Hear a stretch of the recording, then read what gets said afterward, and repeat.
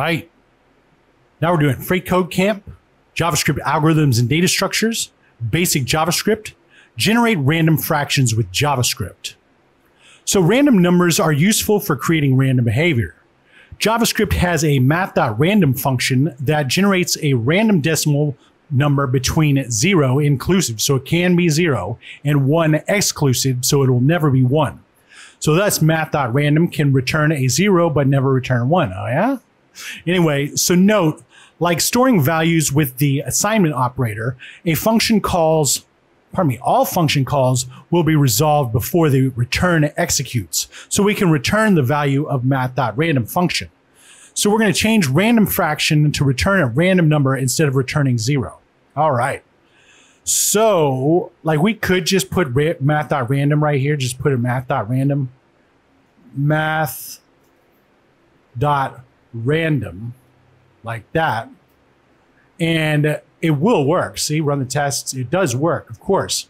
But the thing is, since this is a video, right, and a billion bajillion people could possibly watch this, cross your fingers, right? Cross my fingers. One out of those bajillion might run into a 0, right? So let's fix this to where it'll never hit 0 by using a do while loop that we just learned, right? So first we're going to say do. No, first we're going to say let result. All right. And so that's going to make the result variable, and we'll change the result in just a little bit. So we'll say do, and we'll do this right here.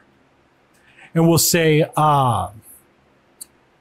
result equals math.random like that. And then right here, we'll say while result equals 0. So if it does get a 0 by some random chance, it'll come back through and do it again until it's not 0. And then we can just say return result like that. So let's come down here and say console.log randomFraction, and then have this right here. Oh, come on now. And then have this right here. And we'll see, we'll get the random one right there. And if we do it over and over again, I mean, look how many numbers we got to go through. Look how many digits there would be. What is that, like a quintillion, a trillion? Who knows? That's how long it would take to get a 0. That's the chances of getting a 0. But this guarantees it no matter what. So let's run the test. Looks good, and submit it. All right. Now we're on to generate random whole numbers with JavaScript. And we'll see you next time.